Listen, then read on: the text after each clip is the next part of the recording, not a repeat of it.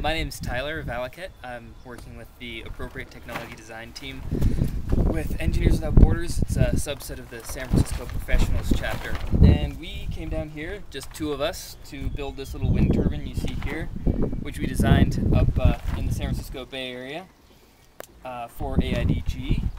It has some very basic parts. Wind is captured by the fabric blades, which turns this steel axis, which is also a very simple part, which we designed with ease of fabrication in mind, which then comes down and spins this bicycle gear, which we've affixed to the bottom of the shaft, which then turns a small motor to generate electricity.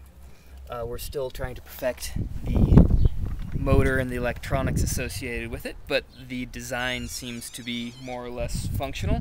We're hoping to scale it up a little bit and experiment with some permanent magnets for the alternator, but this was just kind of a proof of concept so that AIDG could play with it, see what they think, and then we can move forward from there.